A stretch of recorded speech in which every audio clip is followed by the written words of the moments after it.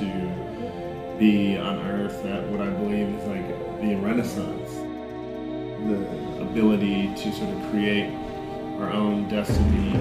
The Renaissance podcast. Bro, like, I tell people all this all the time. I'm like, I'm 33, you know, but I feel like I lived like 4 lives already. Yeah. Like, I literally feel like I lived 4 lives. Because, like, one, like my growing, like, high school, that kind of life, middle school, you know, my childhood. And then after that, I went in straight to, like, working at a company. You know, I wanted to be an artist. You know, I wanted to be an artist, but it was during the recession. Yeah. And a lot of my friends were graduating from college with art degrees, and they were like working at Starbucks because there was no jobs.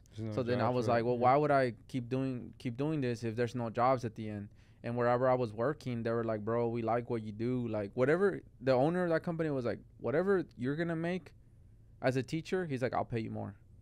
He's like, just stay here. So then I stayed. I lived in the corporate world for like 10 years.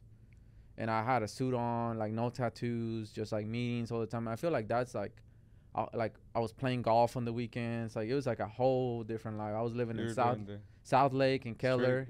Straight corporate life. Yeah, corporate life, you know. And then I went in the military. And I feel like that's even like a different life that I live too, because it's just so different from from you know, civilians and just regular life. And then I became an artist. And like, I feel like everybody from my previous lives, like, just like, I don't know anybody. It's a process transition. Yeah, like I left end up everybody. meeting new people in that new change of scenery. Yeah, like, it's not like Juan became an artist. It's literally like I died and became a different person and just made new friends, made new people, and that kind of stuff. And it's like I feel like I lived a lot. But what I feel like is like at this point on life, you know, like, I didn't think I was gonna be single because I was married. I was married for like 12 years. Oh, dang. Yeah, but my ex-wife took out with some dude when I was in the military. Like, when I came back from the military, she was like, you know, but it's like by now I feel like a lot of chicks are like, they're like damaged. Yeah. By now they're damaged or crazy. One of those. Bro. Or yeah, like we talked about this with my friends. It's like, damn, like, it's crazy. Like, it's hard trusting people now, so guys or girls, vice versa, like either one. I feel like chicks are worse, bro. I feel like chicks are worse because the thing is, like, I feel like dudes like dudes are simple. Yeah, dudes are very simple. Yeah. We're simple, bro. We know what we want. It's just like, okay, like, you know, it's like someone obviously you have to be physically attracted to. I'm not gonna say beautiful because beautiful is different in every eye. Yeah. But you have to see them beautiful, right? Yeah, that's true. Peace of mind, that's it. It's literally like that simple. Like, guys don't really, like, you know, a guy's not like, oh, I need a girl that makes $100,000 a year. Guys don't care how much money you make. Yep. We don't care what kind of car you have. It's that simple. But females is a lot more complicated. It's like, we want a man who's manly but not too manly. Yeah. You know, we want to do what we want to do, but we want to be told not to do it. Yeah. Like, it's crazy. And if the worst part about it is that they're like way better at hiding stuff too. Yeah. Like we're like simple, and then we can get caught. Like, yeah, bro. I once dated this one chick, bro, that, like, I noticed that shit. Like, she was like, she would, like, I don't know, bro. Like, it was weird. Like she would, like, she was like really good at hiding that stuff. Like, she would something like she had no tag. Like, you know, like, my people tag me on stuff on Instagram. Yeah. And if you look at my social media, like, I probably have like 500 tags, you know, and I don't even look through them, you know. But like, she was like one of those people that will remove every tag. Like, oh, for real? You know, it's like after a while, delete comments, like archives. Like, it was crazy. Like, it was crazy. You know what's crazy? I had a friend that told me that it's like when you're meeting new people, because I've been single for like 2 to 3 years now, and he told me, he's like, you really want to see how a girl looks like, go to her tags. So, like, that's where, like, because people don't care about what she looks like in their picture. They care about what they look like in their picture, you know. So I always go to their tagged pictures, and that's how you know if she's catfishing you or how she looks. Or well, and it's also a red flag that if they don't have no tags. Yeah, that's it's also a red flag. Like, why do you not want people to tag you? Yeah, you know what I mean. And it's also crazy too, because like you'll ask a chick out on a date, right? And then they'll be like, oh, I got a boyfriend, and I'm like, well, I've been following you on social media for a year, and I've never seen that dude. I know. You know, you in your bio, it doesn't say you're in a relationship. Like, chicks will be in a relationship, and it's like, it's okay if you don't want to tag the guy, but at least put you in a relationship. Yeah. You know what I mean? Like, put you in a relationship. Otherwise, what that tells me is that you're talking to other people and you're sparing their feelings. I mean, it's not like they all think that they like are getting away with something, but it's like they all do it. So it's like we know, like, we ain't dumb. Yeah, for real, man. All right, man. Well, let's get it started then. This is Renaissance Podcast, your boy C's. My first solo podcast today. We got both my co-hosts not able to be here. You know, they got dad duties to do. But it's okay, man. We got to keep the show going, as we all know. But we got a special guest today, man. I've been trying to get to you for a minute, you know, but schedules don't align. But, hey, man, I know how it is, man. But you know when it's time, it's time. You know, you're here finally, bro. How you been, man? How was traffic today? Man, traffic is crazy. I feel like the DFW is growing and like the streets are not growing. Oh, you know what I mean? And like we're gonna end up like California. But the difference is that California actually has like public transportation. We don't have that like a lot like over here. So that is true, man. A lot of people are moving, and then also the construction is not helping it. Like they are doing construction to open up bigger highways, more routes and stuff, but they're taking forever to get those finished. So yeah, man. Like I think used to take me like 25 minutes to get to the studio from my house. Now it takes me like an hour, and I don't really live that far from here. And I'm like, man, it's just getting worse and worse by the time. Yeah. That's true. But talk to us about you, man. Where were you born and raised? In Fort Worth or? Nah, man. Actually, you know, I was born in Mexico, man. Mexico? I was born in Mexico. I was born in Monterrey, Nuevo León. In Mexico, nice. You know, I came here when I was really young. Like, we moved to El Paso. Like, I don't even remember. That's how young I was. I don't even remember. But then my mom's mom got sick, and we had to go back to Mexico because she was gonna take care of her. Yeah. And then my grandma died. Oh. But I was young. Like, I don't really remember my grandma very much. And then after that, we came to Houston, and I lived in Houston till like 3rd grade. And then I came to Fort Worth after that, and I've been here since then, you know, other than the times that I lived in the military away, but I've been here since then. My grandfather died here because when my grandfather was like 14 years old, he came to Fort Worth, and he worked here. He worked here like at building like the railroads. Oh, nice. So when he retired, it was back in the day. Yeah. He was like it was a long time ago, and he loved the city. So when he retired, he came here to lived his last days, and then he died here. Yeah. So then like he told all his kids like, hey, y'all should come to Fort Worth, it's dope in here. So then everybody came here. So now like most of my dad's family is here. So I came before Fort Worth was even like getting as big as it is now, right? Yeah. I mean, I remember like I still remember when like a lot of the suburbs weren't even connected. Yeah. Like you would have to drive through like cows to get to like, if you were gonna go from like, let's say, Watauga to Keller. Yeah. You would drive like 5 minutes, nothing but cows and stuff. Now it's all connected. Yeah. Now it's like it used to be like little cities, and now it's like one big city. Yeah. No, that's crazy because I used to go to Fort Worth too as well a lot. Well, I grew up in DFW area too, so to me going to Fort Worth was usual, especially because I would always help my dad when I was little he was in construction, so helped doing some projects or stuff in Fort Worth, man. It used to be all rural. Now I go and it's all like city, especially in downtown. Downtown is growing big, especially more buildings and stuff. Like also Dallas too, buildings. Like it's crazy because like my dad came, because he lives in Mexico. He came to Dallas recently. He was like he can't even see the American Airlines anymore. Like he knew when he was in Dallas because of the American Airlines Center. Oh yeah. Like now you can't even see it. Like, yeah, it's covered up, and it's like I was like, yeah, but that's how much it's grown. Yeah, like, it's getting crazy. Or like, but. Well, the reason I know you, bro, is because of my boy Alex Rincon. Mm-hmm.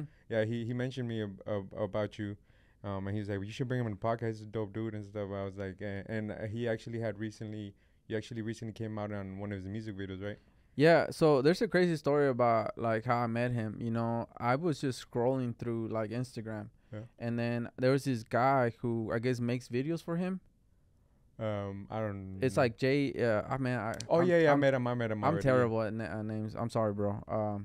But like I guess he followed. I painted this mural of the Dallas Cowboys in Grand Prairie. Yeah. And then he followed me after that, and then he followed me for a while, and then like he had posted a video of this dude boxing, and it had this like, music video, this song, and I didn't even realize it was the same dude. I just liked the song. So then he had tagged him. Yeah. So then I follow his Instagram page, and I noticed he didn't really have that many followers. So I was like, oh, he must be like a new rapper or something, you know. Yeah. I think when I follow him, he had like 150 followers or something like that. But then I kept sharing that song, you know, and I kept using it on all like my videos because I really liked it, you know. And then I did that for like 6 months, 7 months, and then like I think he messaged me from a different account, and I was like, oh. He's the same guy. I was like, you box? And he's like, yeah, I do. And I was like, I didn't even know you box. And he's like, yeah, man, I box, but I do music on the side. And then like I kind of connected with him that way. And I was like, man, your music is dope. Like I actually like I listen to your music, you know, because there's a lot of times where people be like, oh, listen to my friend, and they don't even listen to that music, man. Yeah. They're being nice and it's cool, but like I actually listen to his music. Like I have it on repeat sometimes. That's crazy. So you followed him on his artist page, right? And then you didn't even know he was a whole boxer. Like I didn't even know he was a whole boxer. Yeah, because he actually makes it well that like the both pages aren't mixed. So I can see how you followed that page and didn't even know he had a like. Yeah, because most people will be like, follow me on my private page on their bio or my art page or something like that. But he didn't, and I mean I liked his music, and then. Later on, I had asked him, I was like, what's up with the music video for that song, man? And then he was like, man, let's make it. And I was like, all right, bet. And then I got to be in it. It was dope. And it's one of those things that, you know, it just kind of came together that way. You're a big football fan? You know, I like the Cowboys. I wouldn't say that like like a diehard. I don't get emotionally attached to it. You know what I mean? Yeah, like, okay. You know, if the Cowboys lose, I'm like, man, that sucks, you know, and I'll talk some crap on social media. But then like it doesn't I don't get into depression mode, or like there's some people who are like they're like really into football. Really into it. Yeah. But talk about your daily life, man, because like I know that I recently saw like the Kelly Clarkson interview, and you said that like you pretty much became a full-time you mentioned to me earlier too that you became a full-time artist. So like how is that lifestyle? Like is it like you have no schedule or like bro more oh man. Because like I've always wondered, like, is it like you have a certain schedule, or you wake up in the morning, you already have something scheduled to draw, or like, you know, to paint? My life is so chaotic. You know, it's so chaotic. I think it's all good. You know, because you know you could look at anything negative, and you can look at everything positive. It's just how you look at it. You know, I could say more money, more problems, and it's not necessarily like more money. It's just like you're doing more stuff, you're gonna attract more problems. But in a way, like, I'd rather, like, you know, sometimes it's lonely at the top, but it was lonely at the bottom too. So if I'm going to be lonely, I'd rather be where I'm at than at the bottom, you know. But it's, and not that I'm at the top of where I want to be, but, you know, just things changed, things gotten better. You know, some things, you know, life's always a balance, you know. It's kind of like you can't have everything. You know, if you're always at work, you're going to miss out on some stuff. You know, it's all a balance. But, you know, for the most part, I kind of go based on what I have to do, you know, and I do a lot of different stuff. Like I do murals, but I also do painting. So sometimes I'll be in the studio doing painting. Sometimes I'm outside. During the holidays, it kind of slows down a little bit, you know, because there's not that many, like, during the holidays, that's where I get the most orders for like oil paintings because people want to give them for Christmas and stuff like that. So usually around this time, I transition from painting outside to like painting inside the studio. And then after like January or something like that, then I go from painting outside most of the time. And plus it gets cold, man. I don't know how you would paint it with the cold right now. Man, that mural I was telling you that I painted with the Dallas Cowboys, it was like 19 degrees when I painted it. Oh, dang. Yeah, like I had like, but you know, like I'm kind of used to the cold or the heat and just from being in the military, and I know how to dress properly to the weather. So like I have gear for most weather, so it sucks, but that's the part that a lot of people don't see. You know, it's kind of like we were talking about Alex. You know, you could look at somebody, but you don't see them training every day. You just see the highlights. So you know, you can look at the mural, and you're like, oh, you know, and be like, you know, why did he charge so much to do that?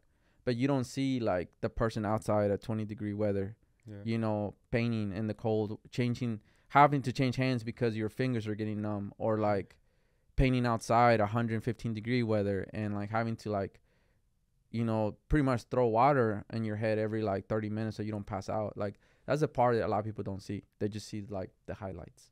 How long does it take for you to do a mural like that, or like a big one, like the one that you did for the Dallas Cowboys one? It just depends, man. It depends on a lot of stuff. Usually I would say from 2 days to like 5 days. Oh, shoot. Something like that. Sometimes a day. It just depends. It's spray paint is a little bit more like spray paint. I usually charge per size because it's more like it kind of takes about the same time. You know, on oil painting it could be different because, you know, if you're doing an oil painting that is like a foot by a foot, depending on the photo, it could take you a day or it could take you a month to do it. It just depends on the amount of detail that is in it. But for spray paint, it's a lot more like predictable. So for the most part, usually it takes me about a day to a week per mural or something like that. Okay, no, yeah, cause I was gonna say the mural painting seems complicated, especially I don't know, like you mentioned like changing hands, so you're able to like, I don't know what's the word for it, but I forgot the word for it. But you're able to do it with both hands, like draw with both hands. Yeah, I actually I don't know if you're born right hand or left hand. I don't know how that works, but I'm right-handed, but like anything I do on my left, bro, it's trash. Well, I was born left-handed. Oh, okay. And then my parents forced me to be right-handed. Learn with the right-handed. Because, you know, they're weird Mexican stuff. But so I can paint with my right hand or left hand. Oh, that's crazy, man. Yeah, I didn't know that. Well, my little brother was left-handed too, or left-footed, sorry, and he writes with his right hand, but also with his left hand he can write as well too. Like, so I think he's left-handed too, but he just like automatically like just started learning with his right hand since he was young. My mom probably just made him like everything he was writing with his right. So I'm pretty sure that's how it is too.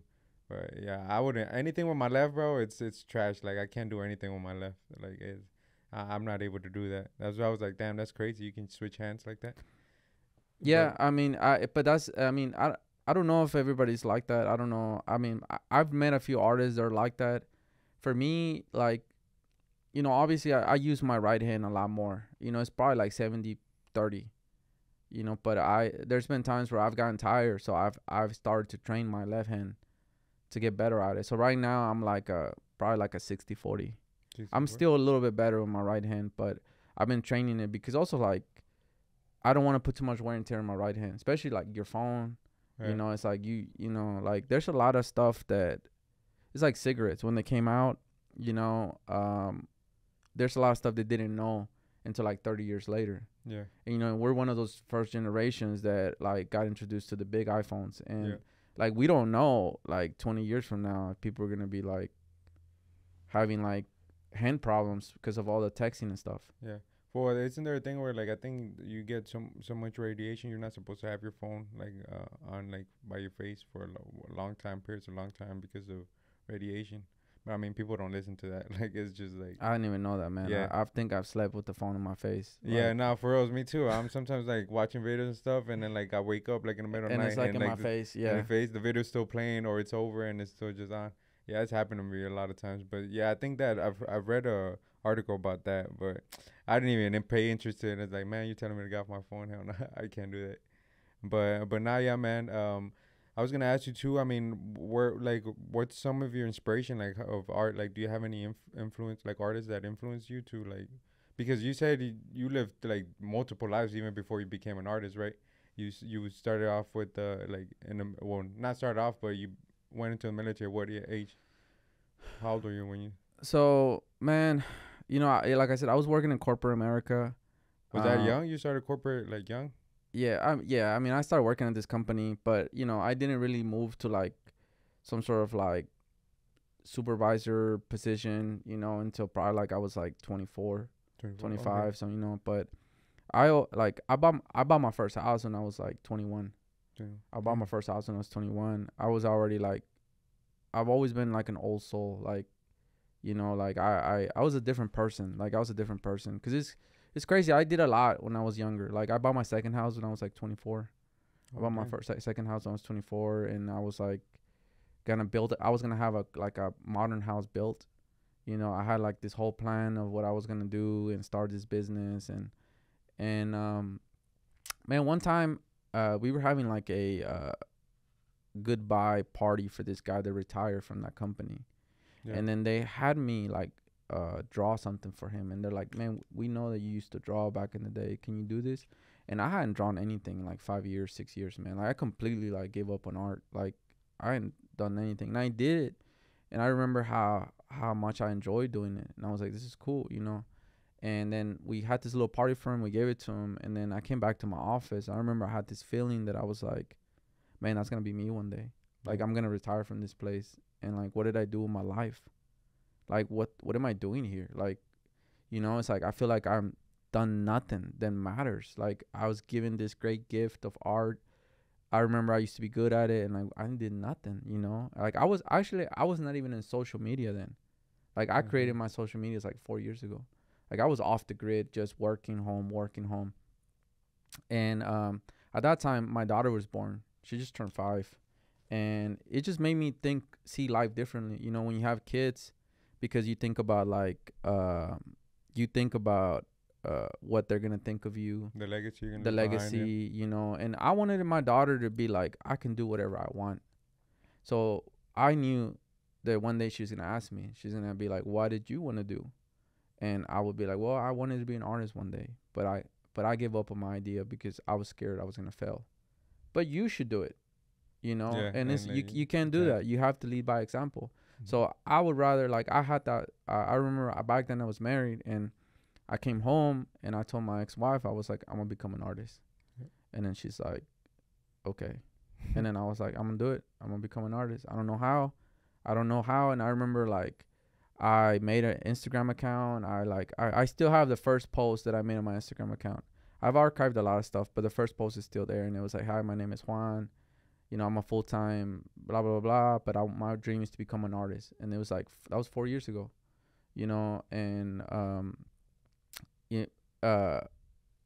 I always knew that it always made me feel good to like serve, like do things for other people. Like I knew that my life has something to do with in service of others. Yeah. So for some reason, someone talked to me about joining the military. And I've had a lot of mentors in my life that have been in the military, like my art teacher, Mr. Daniels, which he told me stop calling Mr. Daniels. But I'm like, okay, Mr. Daniels. I don't know. It's just, you used to it's weird. Like it's weird to call him Daniel, like Mr. Daniel. One of my good friends, Brett, from that job I used to work, they were in the military, and I was like, maybe I need to join the military, you know, and do something. Like, I don't know, like. It's just, I felt like I needed to get out of that job.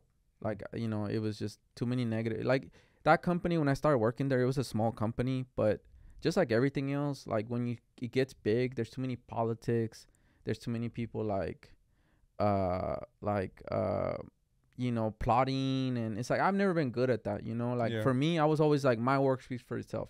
I don't have to go kiss ass to move up, you know? Yeah. And apparently you do.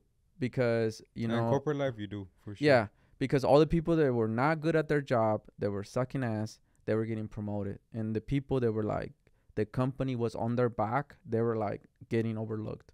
And I was like, I need to get out of here, you know. So I joined the military, and they told me, they're like, you know, if you can't just join the military, like, we need you here. And I was like, hey, you know, if you I was like, you know, you have to save my job. And they're like, you know, if you think you can join the military, the owner told me straight up, he's like, if you think you can join the military, you know, you need to go find a job somewhere else. When I came back, I worked there for a few months, and I could tell they were trying to get rid of me. You know, they were like, you were late for like 3 minutes, even though like I worked there for like 12 years and then written up. They like fire half my staff, and they're like, we still need you to do all the work. And just like, during COVID, I was the only supervisor that they forced to stay there. Everybody else got to go home. And then they were just making my life miserable, you know. And eventually they fired me, and they're like, we'll give you $15,000 if you say that we didn't fire you because you joined the military and signed this paper. And so legally they didn't, I guess. But quite frankly, like, if that even goes to court, I'm cool with that. Like I feel like I'll take that to court if we need to. Court. Yeah, and they fired me, man. They gave me like 15,000. I had just come back from the military. Was behind on bills because the military doesn't pay you a lot. I was making a lot more back then. You know, it was out of desperation, honestly. Like I was like, if I'm gonna become an artist, it's gonna happen now, you know. But then that's when COVID was happening, and all the art shows were shutting down, and all the art festivals were shutting down. So I really couldn't do much with art, especially the fact that I didn't really have a lot of connections. I didn't know that. Like I literally just made my social media. I didn't really know anybody, and then this is COVID, so nobody was meeting anybody. So then I started painting murals, and I really didn't even want to paint murals, to be honest with you, man. Like I really didn't want to paint murals. I didn't want to paint murals. I wanted to do oil paintings, but then I started painting murals because I was like, I need to figure something out. And I was probably down to like my last $200, bro. Like not even kidding, bro. Like I was down to like, I'm pretty sure I was like negative in my account. Like I was like, and my friend Brett had called me, and he was like, hey man, like I'm working at this other place, because he left there because you know, he knew that they were bull crap, and he left, and he was like, hey, I'll give you a job, you can work for me if you want. And I was like, man, I got like 1 more week, like let me try to do this art thing, and if it don't work out, like I'll come work for you. And that's when I saw that they had found Vanessa Guillen dead, the soldier that was killed in Fort Hood. You know, they recently released a documentary on Netflix. I still haven't seen it. Yeah, and what happened was that some idea just came to my mind. I was like, I'm gonna use the paint that I have left, the few money I have left. I'm gonna paint a mural for her, you know. And then I did, and the next day, I kid you not, like I probably gained like 6,000 followers on Instagram, and like I got like 4,000 or 5,000 friend requests on Facebook, and like I did nothing but interviews the next day, and like then I had nothing but job offers, and I've been doing this full time since then. Full time, damn, that's crazy, man. And then honestly, when you listen to stories, I watch a lot of podcasts of people, and usually when it's like that last desperation, or you seem like everything, you lost everything and you got nothing else, I feel like that's the when you're like that hard work finally pays off. And you're, like I said, like your friend was like, come work for me, like just give me another week, you know. And that same week all this happened. It's like, it's always like that moment. I don't know if you felt it, but it's like, you know what, or at least when you got those 6,000 followers, it's like, you know what, this was meant to be, you know. Yeah, like it's my calling, you know. It's I felt like I was at the place where I needed to be doing what I needed to do. Yeah. You know, it's like, it's one of those rare moments in your life that you look at it. Like, I feel like every person has like maybe like 2-3 moments in their life that they can go back and think like, this completely changed the course of my life, you know, completely. Like, and that was one of those for me. Like that moment of, I'm gonna be on that was like the 5th mural that I painted. Yeah. And I had no teacher. Yeah. You know what I mean? So it's like I had no teacher. No one was teaching me how to do it. It was like the 5th mural that I painted, and I had like 300 people watching me. And I was nervous, man. I was nervous. I was scared. I was scared to fail. I know a lot of people, you know, people love to support people, but people love more to see people fail, you know. And I just knew that failure was not an option. Like I was like, look, you ain't never painted this before, but you're going to have to do it. Yeah. And I just have to do it. And I did it. And then the rest is just history, man. It sort of worked out, you know. And it's weird that like all the stuff that I've been able to do with that, because I never thought that was even possible. Yeah. Like I never thought that was even possible. It's been a blessing. Especially transitioning, bro, because like telling me like going from corporate life to the military and then becoming a freelance painter. It's like, it's crazy transitions. And you mentioned like how people love to see you like fail. It's because they've been comfortable with their life and they didn't fulfill their dreams. It's like they want to see other people be like, okay, it wasn't me. It's how the world is, you know. Like nobody has to reach their dreams, which you clearly are, you know. And transitioning from like the corporate life to military, it's like, it's a scary step to do, especially because corporate life, it's like you said, it's really toxic, but the money's always good, you know. Corporate life is always going to be good, but at the end of the day, you're not leaving any legacy behind, bro. Yeah, Yeah. I mean, I don't honestly. I learned so much, man. I learned so much from a lot of people. You know, even the owner of that company. Oh, for sure. Yeah. You know, like I don't feel like I've learned a lot from him, man. I learned a lot from one of my. There's a guy there, like when I first started working there, man. He's from Louisiana, and like I didn't even understand what the hell he was saying. His accent. Yeah, his accent, Cole. You know, and he's a lot older. Well, he's not a lot older. He was like 7 years older than me, like Okay. you know, 8 years older than me. But I just like he became a really good friend of mine. He taught me a lot, man, about life. You know, he taught me a lot about life. And he, you know, I started working under him, and every time he moved up, he would promote me. And every time he moved up, you know, and I will always try to make him, you know, do a good job, make sure that, you know, for him, and it just, you know, it's like there's things that happen in life, even if they're bad at the end, like there's always something to learn from them.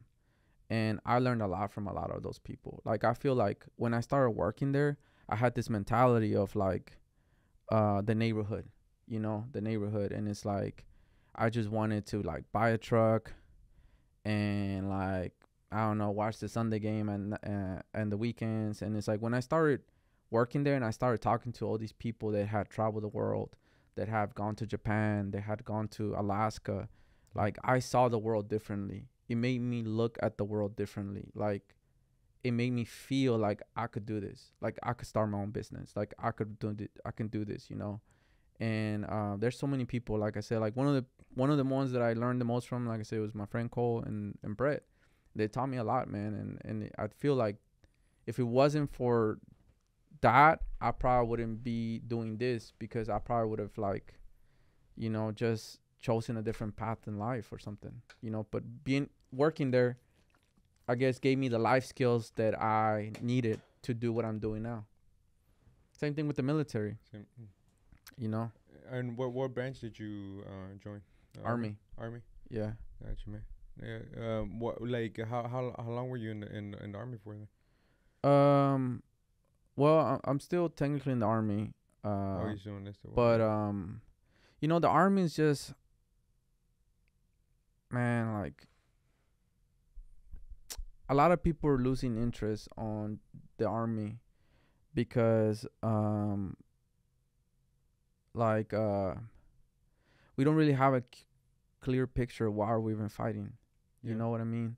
Mm-hmm. Like a lot of people, like the last retreat that we did, you know, it's like we left a lot of people behind. They had our back.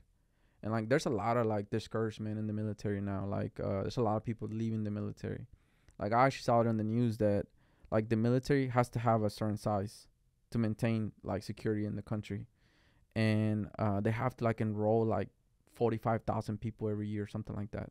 Yeah. Because like 45,000 people leave the military every year. So like they have to keep it the same size. Mm-hmm. And it's like this year they like enroll like 15,000.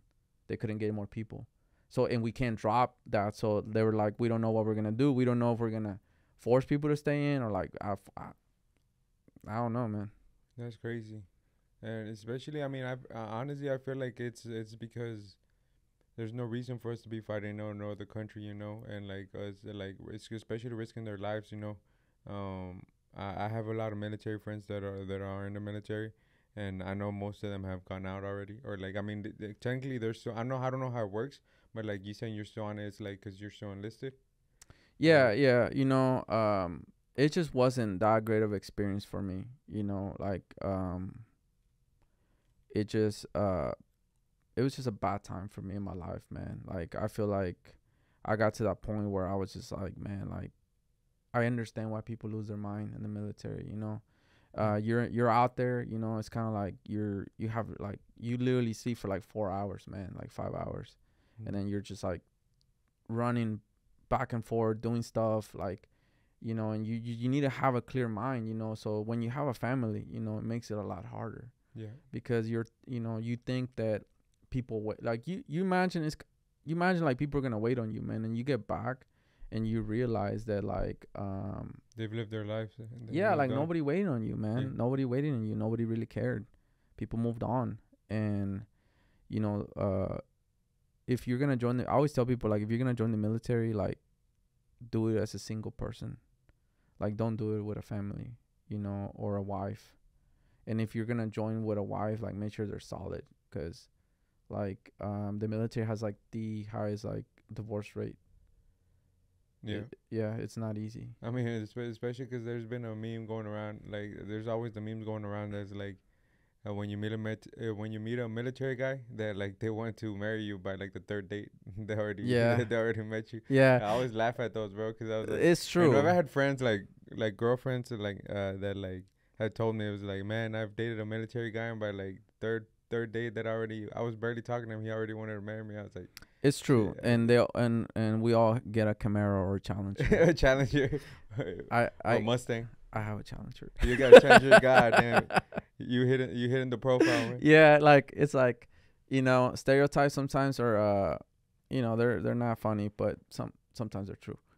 Or Jeeps too, right? Yeah, like, it's like, you know, you can't get mad. It's like, oh, you taco eating motherfucker, and it's like, I do eat tacos. Bro. Like, you can't complain. deny it, man. Have you ever? I've always wanted to ask an artist, bro, because like, you're my first artist that I've interviewed. Have you ever tried psychedelics and done art? Man, that's a really good question you're asking right now, because I was just talking to somebody about doing that, because I've never done it. And I was like, you know, I feel like everybody's like, I have a lot of friends in the, you know, I know a lot of artists, and they're telling me, like, bro, like, you know, it's like it's gonna unlock like another level, you know, and just like, they're like, you need to do it, but you know, it's hard to try something like that for the first time without, like, you gotta make sure, first of all, like, you should make sure you have someone there that's done it before. Yeah. So in case like you're tripping or something, they like, you know, you have to be in a calm place, you have to be in a good peace of mind. And you know, I because of work, because stuff happens, like the opportunity has never presented itself. But I feel like everyone should do it. And I feel something like you're everyone not closing your doors to. Yeah, I feel like everyone should do it. I feel like people get really like for instance, like, I come from a very religious family, and I've seen ignorance to a level where people are like, don't go to the hospital, like, pray to God. Oh yeah. And I love God, don't get me wrong. Yeah. I love Jesus, and I would never deny that. But it's like, bro, Jesus is giving you the hospital. Yeah. You know what I mean? Like, but then like for some things like mental health, they're like, no, just pray. But then when they have the appendicitis, they go to the hospital, and I'm like, bro, how can you be a hypocrite? Like, if you're gonna really be like, nah, just pray about everything, then just stay home and like die of appendicitis. Like, make it make sense. Yeah. Like, you know, because then there's a lot of people that like don't believe in like mental health and that kind of stuff. Like, they're just like, oh, that's just made up. So I feel like that's something that there's like a stereotype with that, you know. Same thing with weed, you know. Yeah. People, you know, like, weed is not as bad as alcohol. Yeah. You know what I mean? Like, alcohol is one of those things where like, if you get addicted to it, like, you can die.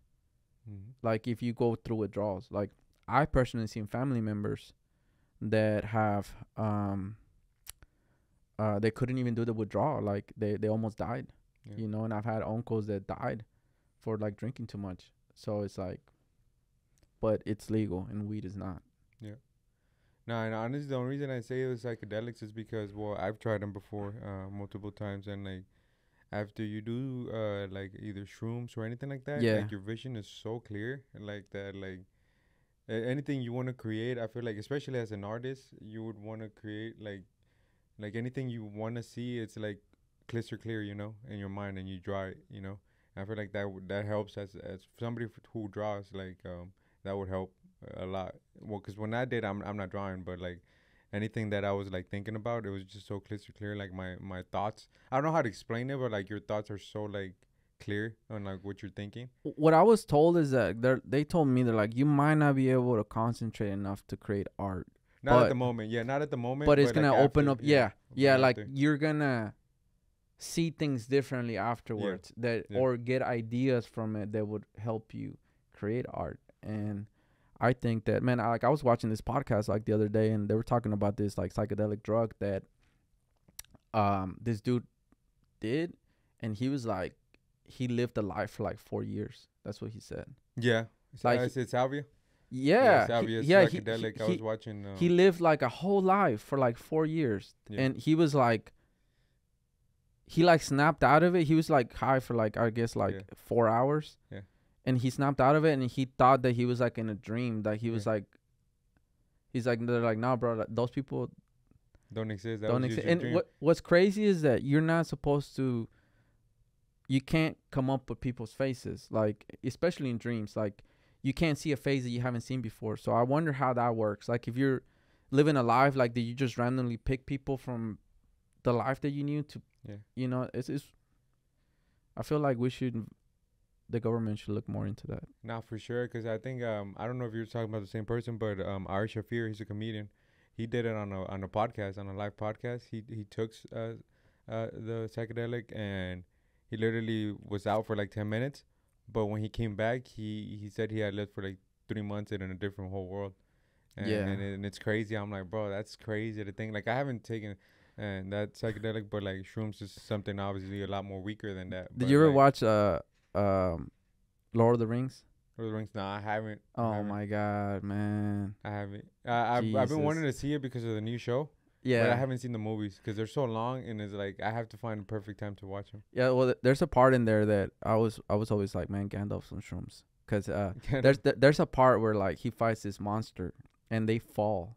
And then they were like, what happened to you? Because they don't see him for like they don't see him until the next movie. Yeah. And he just comes out. He comes back, and he's like, he used to be like Gandalf the Grey, and he comes back as Gandalf the White, and he has like a new robe, and he's like new beard, just looks a lot different. And they're like, what happened to you?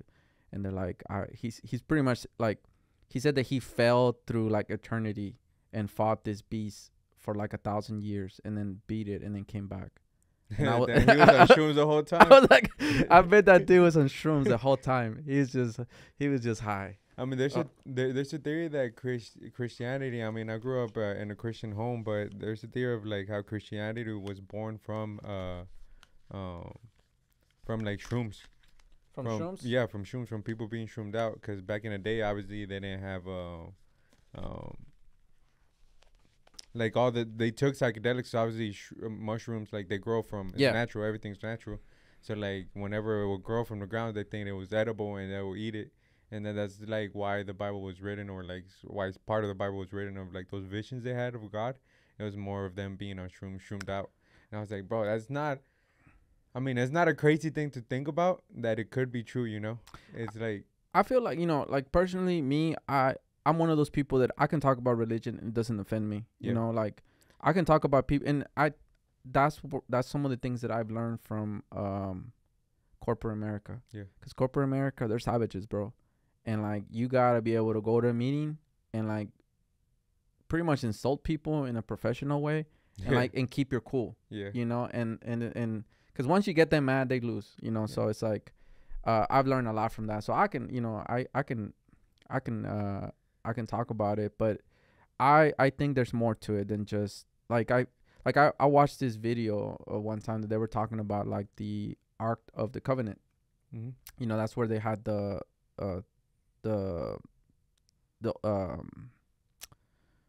stone tablets where it has like the commandments.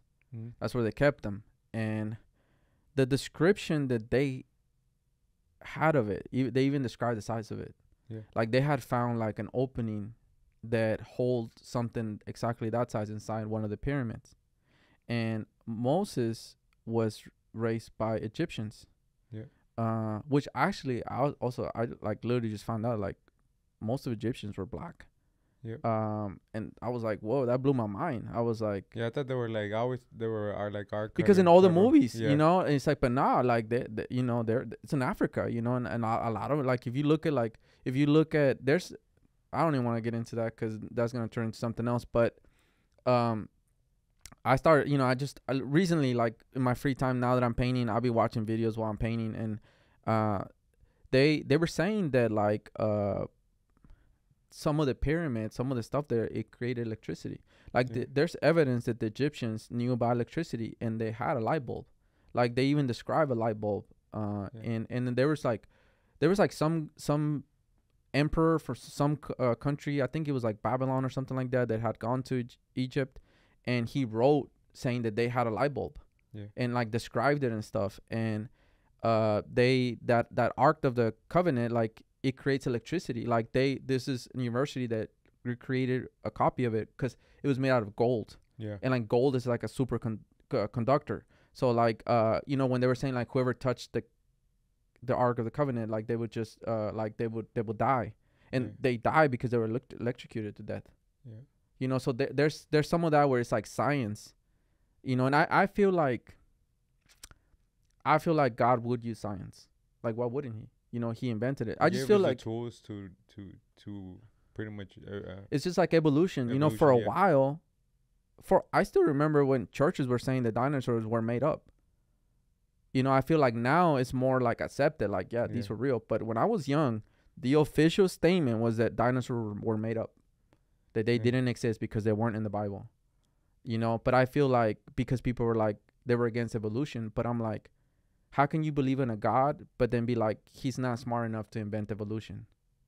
Plus, the Bible was written by other people, and I feel like at that time they don't have the tools to research the history that they had before them, anything that had happened before them. Now we have the tools to like either to dig and then find bones and stuff of like dinosaurs and stuff. And back then they didn't have that type of equipment to do it. And so like anything that's written by the Bible is written by men, So it's like they're gonna write what they lived through that moment, and that's why I'm saying that's why it doesn't sound crazy that like maybe because I still believe there's a higher being. But I feel like every religion has a higher being, and I feel like the higher being is true. But I feel like every religion is based on what their culture grew up on, and what the Bible or I forgot what the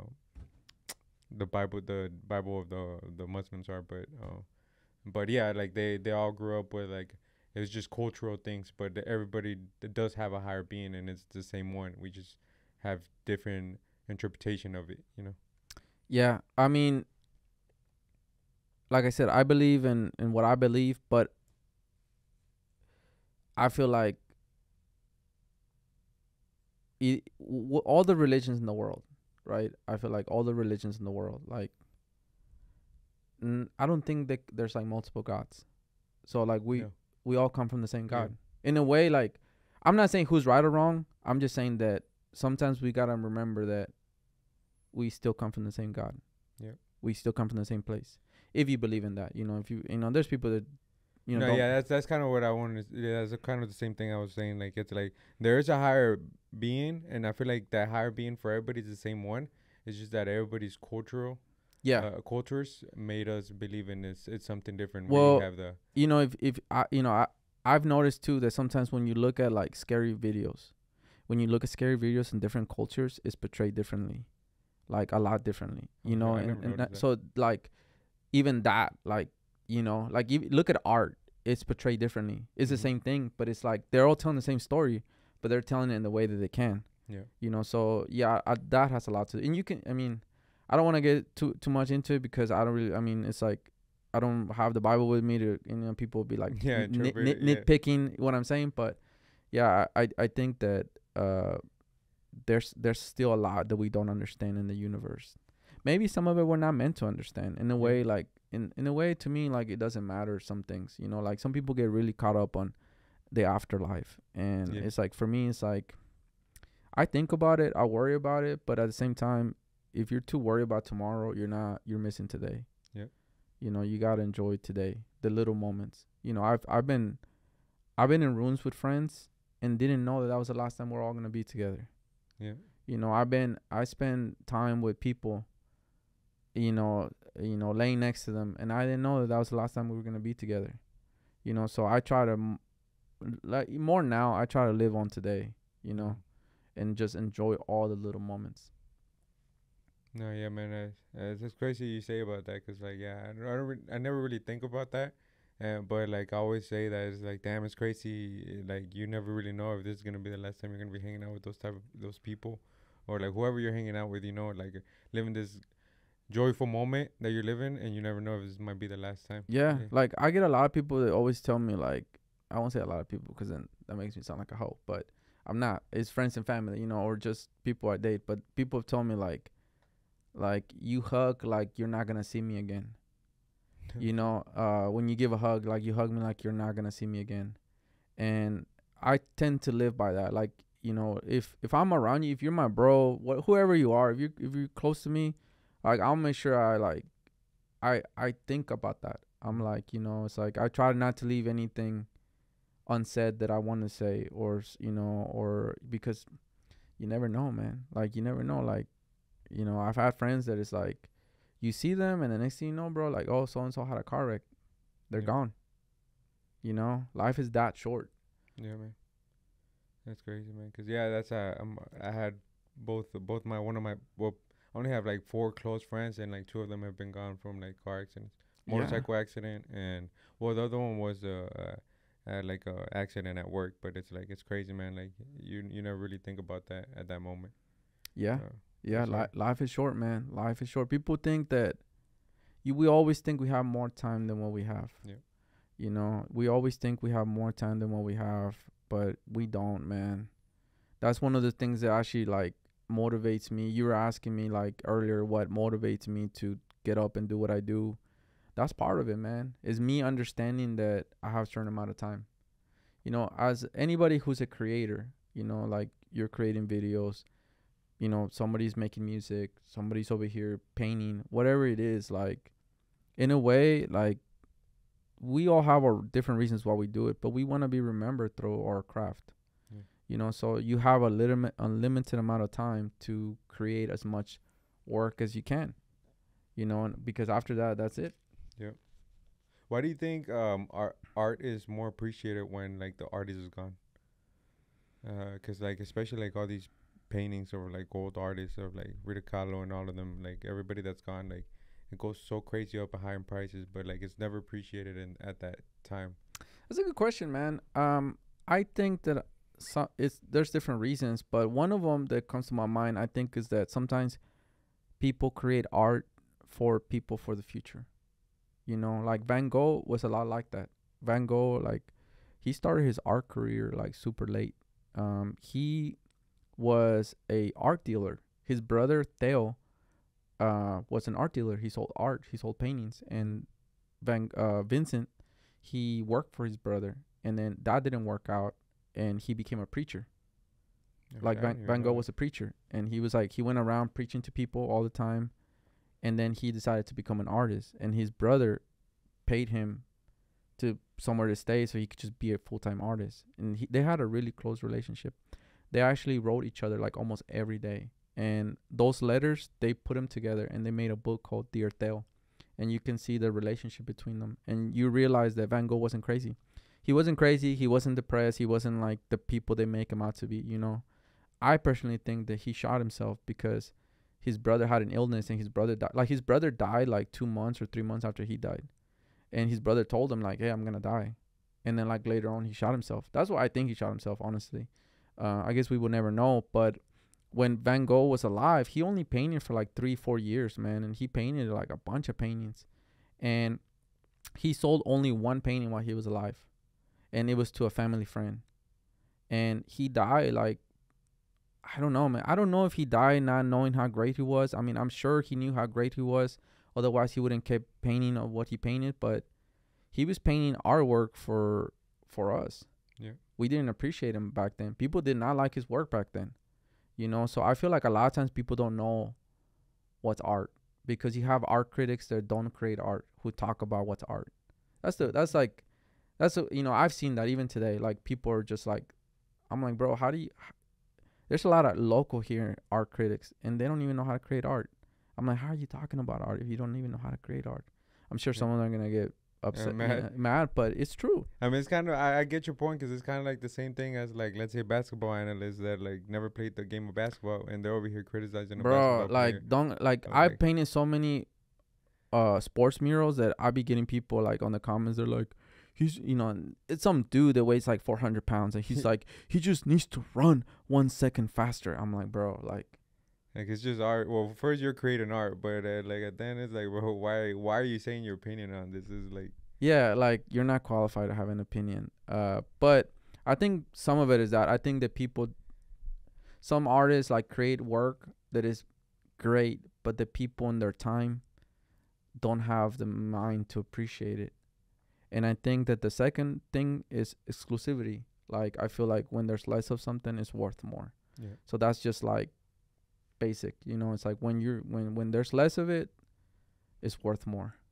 So that's another part of it. And some of it is just like, it's just luck, man. You know, like there's a lot of artists, you know, and there's a lot of great artists. And I've come across people's art pages, and they're like, they have like 300 followers, and I'm like, holy crap! Like, this guy is like one of the best that I've seen. Yeah. And he has, you know, sometimes it's like, I feel like I got lucky. You know, I got lucky with that mural that they caught the news. Like, maybe I wouldn't be doing this if it wasn't for that. Sometimes people just get breaks. That's true. That's true. Cause I mean, like you said, it like the Vanessa mural made you go viral, and then get a lot of notice from the news and stuff, from people following you. And you know, like I do see why. Like we talk about this also, like in the different podcasts that we're talking about, like music wise. Like, we've seen like a lot of artists come through here, where like it's like, damn, this guy is like 10 times better than like some viral artist that is going like crazy. Yeah. But it's like how is this guy has like only 300 followers, but this guy has 1 million followers, but like his music is like way better. It's it's who you know, like, man. Yeah, it's who you know. It's who you know. It's who you know. That's literally, it's who you know. It's who you know. And like Van Gogh, the thing about Van Gogh is that when he died, he left all his paintings to his brother. And, you know, because Van Gogh, technically he died of that gunshot he gave himself, so it was considered suicide. So the Catholic Church did not want to give him a burial in the cemetery. So they bury him outside of the cemetery. And I believe it's in Amsterdam. And his brother, after he died, he buried himself next to his brother. So they're buried next to each other. And they had a really beautiful relationship, both of them. He left, when his brother died, he left all the paintings to his wife. I believe what's her name?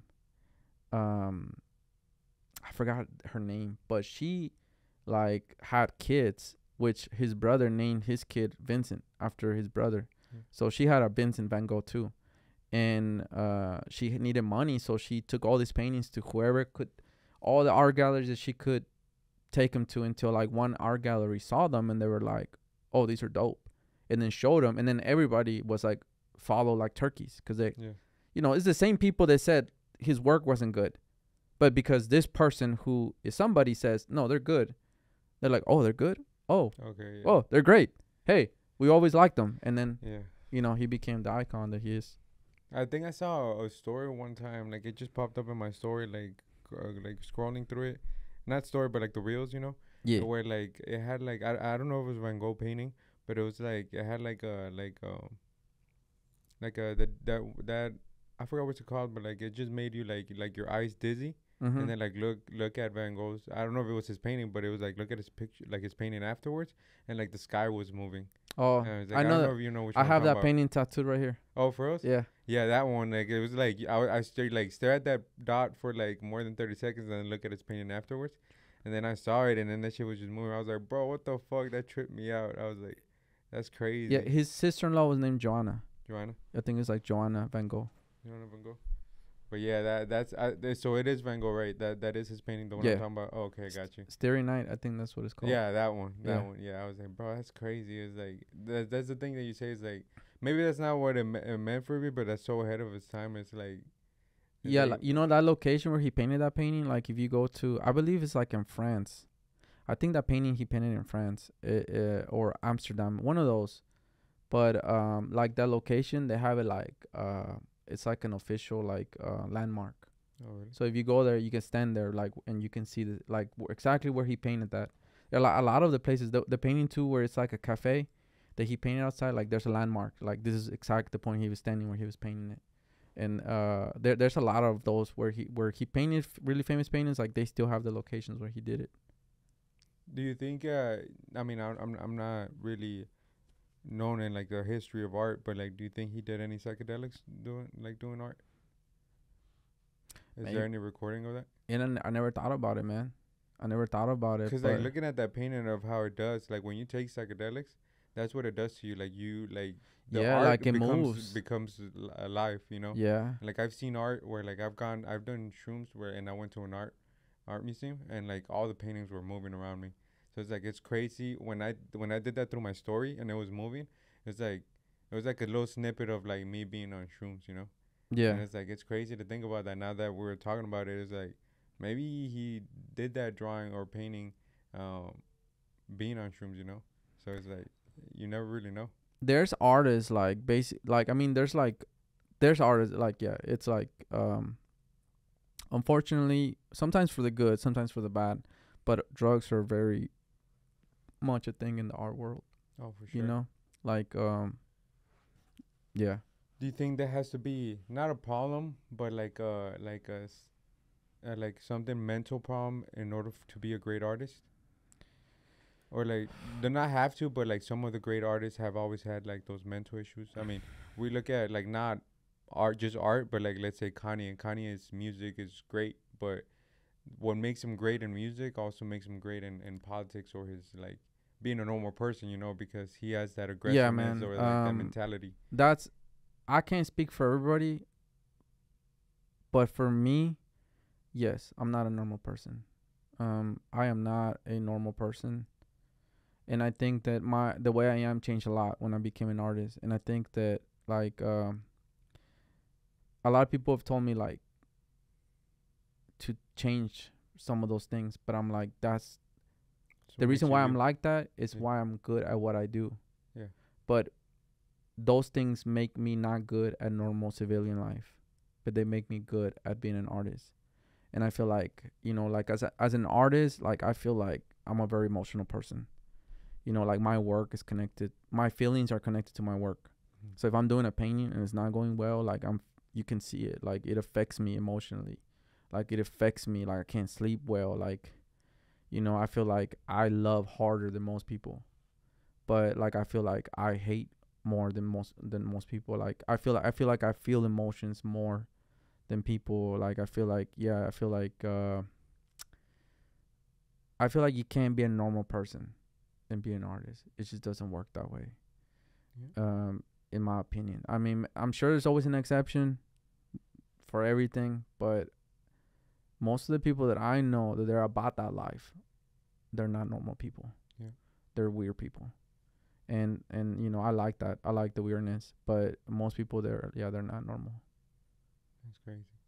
Yeah, that's something I've always thought about because obviously, like I said, you're my first artist that I've interviewed, you know. But like I've interviewed a lot of music artists, and like usually the ones that have those like issues or have that darkness behind them is usually the ones that create the great music, you know. And I feel like that translates to art as well. Yeah. Yeah, I mean, I think that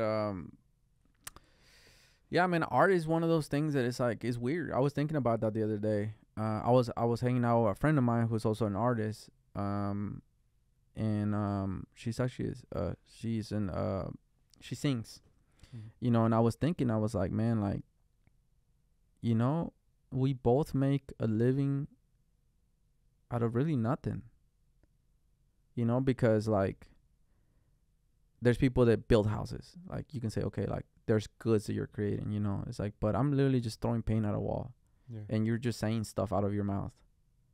And people, you know, and it's like it's one of those things that we as humans Find value in that. find value in it, you know. It's like from the beginning it's a very human, like if you look at the caves that they found, like there's some caves that they found in France that had been like I don't know how many thousands of years like locked up, and there's like drawings all over the cave. Like art has always been Yeah. part of Appreciate it. us, Yeah. you know. Songs, you know, if you look at a lot of the like history, there's always like musicians, there's always like art.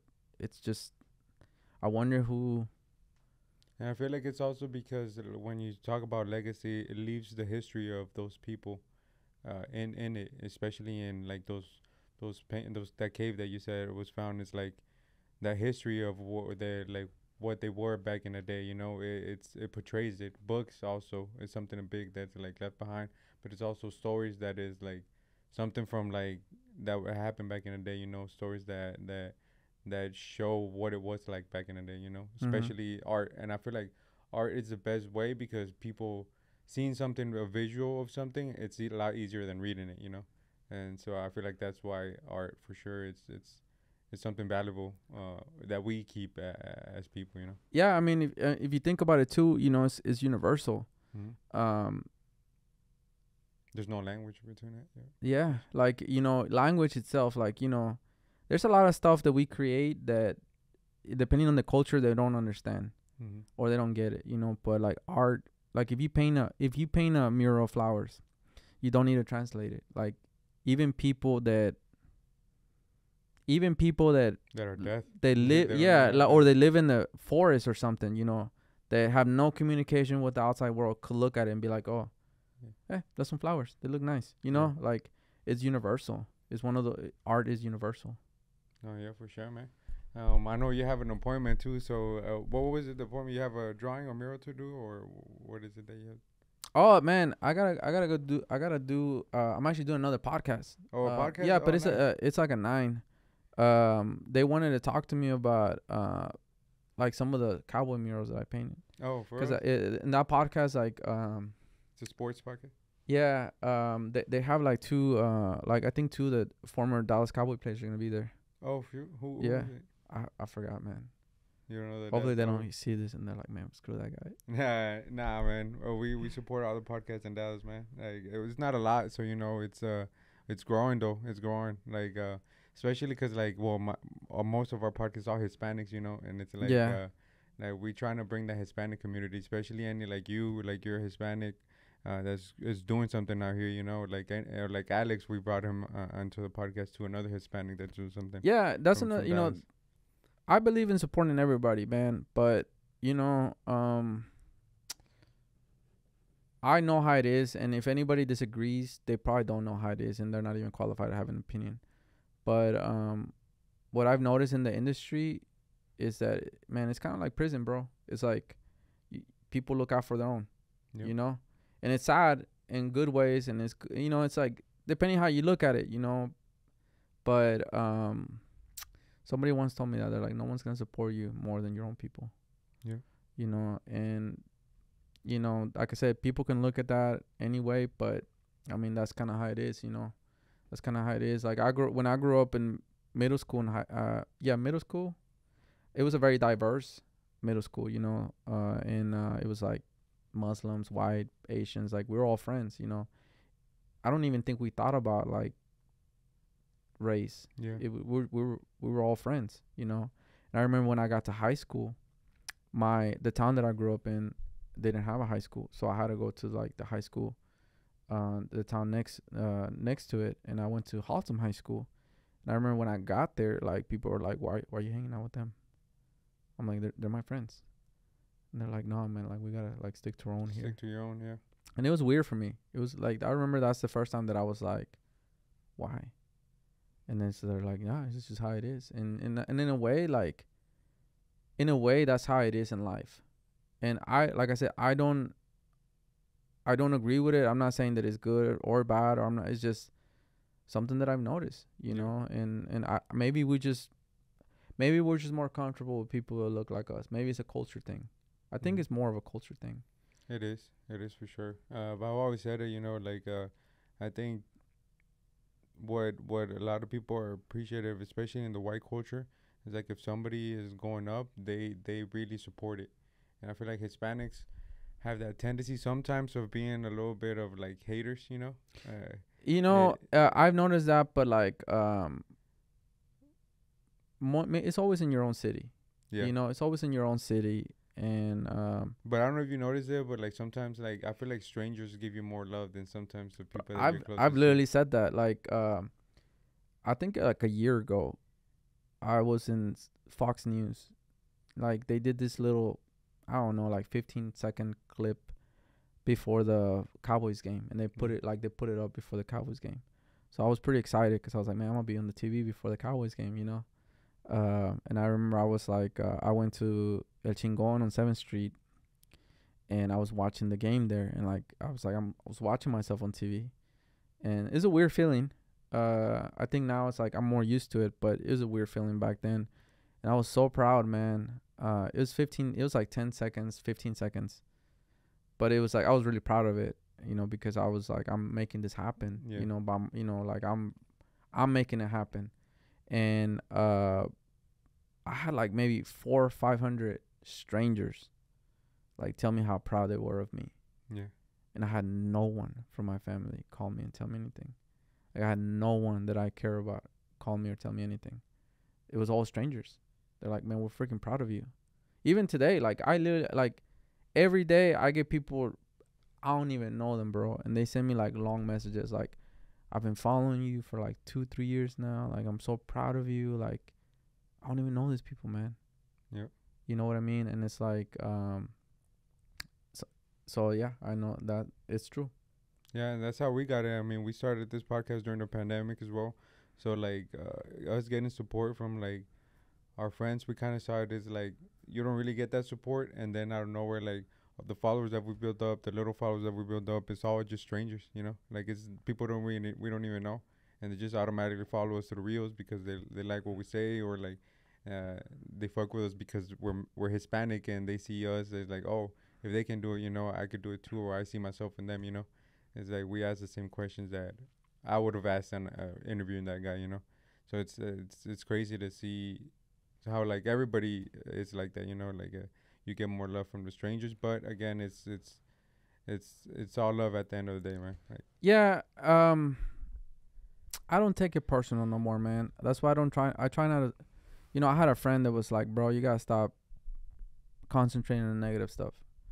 And, you know, I'm glad that I had good advice from people. And, you know, sometimes it does get to me. I try and it's something that I don't talk about that much, but at the same time, I didn't know what I didn't know. And when I started this career, I thought it was as simple as just painting well. Just paint well and you're good. I didn't know that there was a lot more to this, man. There was like a learning curve of like you're pretty much transitioning to a whole different life.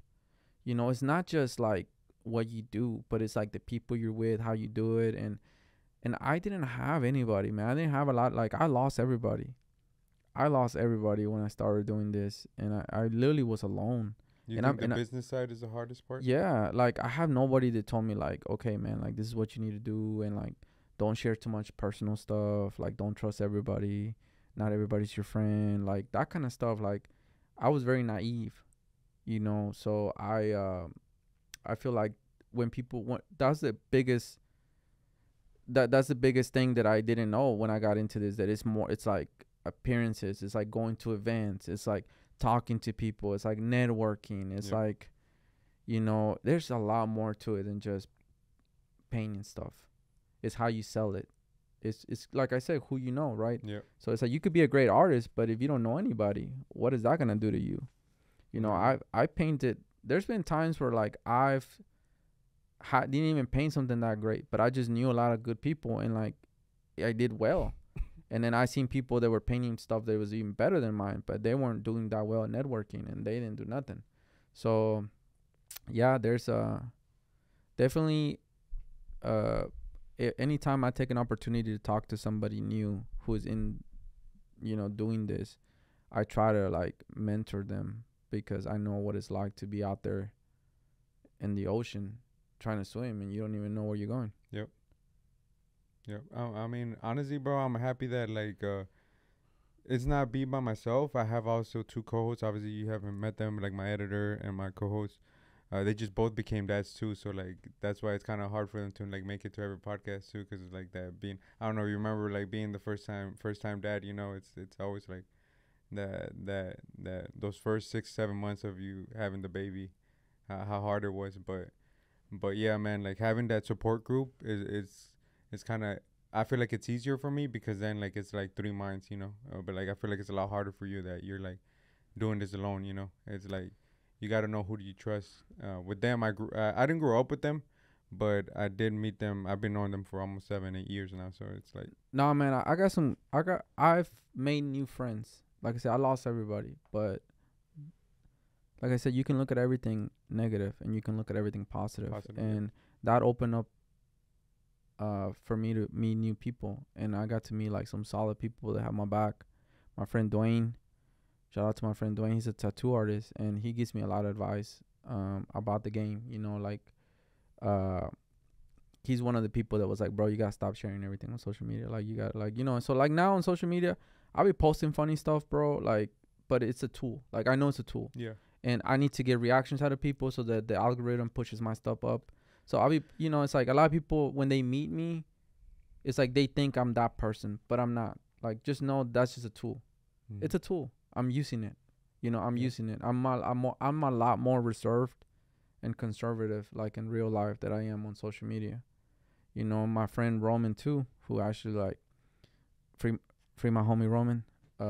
You know, he's currently incarcerated, but you know, he's I talk to him on the phone a lot, and he gives me a lot of good advice, even though this dude's like 6 years younger than me. Hey, but some younger people have lived crazy lives. He gives me really good advice. And my friend Muriel too, she gives me good advice, and you know, just a bunch of people that I have. You know, my friend Victoria, just people I didn't really know like 3 years ago, you know. So it's like I had seen this thing on social media that was like, you don't know all the people that like you're gonna care about. Like you haven't met all the people you're gonna care about in your life yet, you know. So it's like you gotta be open for that, and it's good, man. I have good friends. I feel like I know a little bit more about what I'm doing, and like I said, right now it's kind of slow because of the holidays, but as soon as like January comes back up, oh man, I'm ready to go hard and do some big stuff. So where can the people find you that they don't know to the camera, like social media? So they can find me on I recently deleted Twitter, man. Twitter? Yeah, I recently deleted Is it Twitter. why? Because of Elon Musk owning it, or you just didn't want that toxic? It's just too toxic, man. Yeah. It was way too toxic, and you know, it's way too toxic. I feel like, especially if you're like in a relationship or you're dating somebody, right? Yeah. A lot of people on Twitter, they like the people that post a lot, they'll like blindly just post what's in their mind. Yeah. And I feel like you're not meant to know everything, you know what I mean? Yeah. So it's like it's too toxic. It's just like, honestly, like it didn't really do, like, I don't know, maybe I wasn't using it right, but like I didn't really, like I would share something and it would get like 3 likes, you know, compared to like Instagram that is like 800 likes or, you know, whatever. Like, yeah, it's Twitter's, I don't know, maybe I don't know, but I deleted Twitter. But they can find me on Instagram on Velazquez _art_, and that's spelled like V like Victor, ELAZ like zebra, QUEZ like zebra, _art_. Yeah, for sure. We'll pop the tags and everything under there. So yeah, they'll find you, man. But anyways, man, it was a pleasure having you here. You know, man, I appreciate it. You know, have a podcast with 2 Dallas Cowboys, so those Cowboys fans are gonna look forward to that too. We'll promote it, but yeah, man, nice to see you, and for sure, I hope you have you again. You know, anytime you want to come, speak your mind on something, just hit me up and you can be here, bro. I mean, I just have one question: are those comfortable? Hell yeah, they're comfortable, bro. I actually have those shoes. I was gonna I actually wear it with this fit, but I was like, man, I'm gonna wear my comfortable your slides. Slides, bro. Yeah, these are comfortable, bro. I've been meaning to buy some, but I've been wanting to like dip them and like buy the white ones and like dip them on something. Yeah, do the tie dye on them. Yeah, bro. They're so comfortable that like I deadass take them to the gym. Like I'm at the gym working out with these shoes. Or like, you still fuck with Kanye? Yeah. All right. I still fuck with Kanye, bro. Yeah. Like, he's crazy, but like the thing is, people gotta see what his message is behind all the craziness he's saying, because he's like all over. He's a guy that's like all over the place, but like if you really focus on what he's saying, then you know what message he's trying to give, bro. I mean, I understand him to a point degree because my mind is everywhere, bro. Like, and I didn't realize how chaotic my mind is until I was like dating. Yeah. Because like they would talk to me about something, and like I would just like like I'm having 5 conversations in my head, and they're just like, oh, you're not listening to me. I'm like, no, I'm listening to you, but it's like that's when I realized how chaotic my mind was, because women will let you know. Yeah, for sure they will let you know. They'll let you know, like, you're not paying attention to me. But I'm like, I am paying attention to you. Like, I know everything you just said, but I also am having like 3 other conversations, and I'm thinking about like a project, and I'm like singing a song in my head at the same time. Like, yeah, I don't know if it's an artist thing or maybe it's just me. No, it's people that create great art. I mean, as yourself, it's like they have that mind of like everything going through their head, and like only great artists do that, or have that. But if you really pay attention to what they're saying, you understand them. That's why, like, I'm still a Kanye fan no matter what.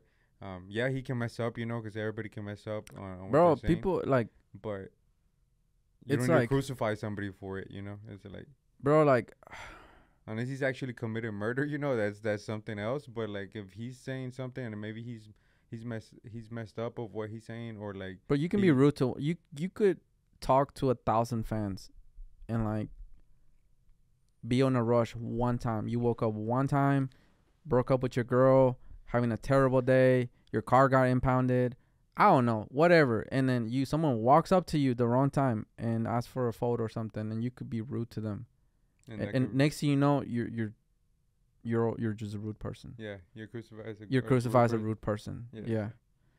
I know how that goes. Yeah, man, it sucks, but that's the life they have to live, as an artist, somebody famous. That's the price you pay for that fame. And I mean, hopefully you don't get to have that. Nah, like, you're more reserved on like you said, you're more reserved on social media, so it helps, The only thing for me though is like, I can't go on a date in Fort Worth, man. Cause then the next day people will be like, man, so and so said they saw you over there and they took a photo of you. I was like, dang. Yeah, like I notice it more like whenever I go out on 7th Street, like I get a lot of people. They're like, oh, you're that guy that paints, like, and they'll be, can I take a photo with you? Can I take a photo with you? Yeah, you're the guy. Like, I get that a lot. But usually when I go out with somebody, they let me, like, they don't bother me. Like, they let me be. Especially same with my daughter. Except a few times I've been out with my daughter, people come up to me. But a lot of times they like leave me alone. But then like later on they'll message me and they'll be like, hey, I saw you on 7th Street, but you were with somebody. So sometimes like if I want privacy, I'm like, I'll come to Dallas, cause like, yeah, I know a few people in Dallas, but like there's a lot of people that don't know me in Dallas. Yeah. So like I'm not anywhere near comfortable calling myself known. Yeah. But other than like in Fort Worth. But like outside of that, like I'll be like, if I want privacy, like I'll go to Dallas. Yeah. Well, I mean, hopefully, most of our viewers are in Dallas, bro. Well, actually, I'm moving to Dallas, man. Oh, for us? What area you moving? I'm not sure yet. I need to get out of Fort Worth, man. My car's been broken into like 6 times. Oh, for us? Yeah. Yeah, man. Dallas it's a tough area to find houses in. But I'm currently looking for some. Well, I'm just gonna rent an apartment. Apartment? Oh, yeah, okay. Then yeah, it's easier. But there's a lot of good areas, honestly, around this area. It's pretty nice. Like, well, I wouldn't say downtown. Downtown is a lot more expensive. But there's a lot of areas, like Addison is a really good city to live in. It is considered Dallas, but like Addison is close to like either go up north to like Frisco area, or like it's like right in between downtown too as well. So it's like the perfect spot to live I kind of want to rent like a 1-bedroom, like, or 2-bedroom, like apartment in a skyscraper. Oh shoot. And like just like be super artsy, like just have a bed.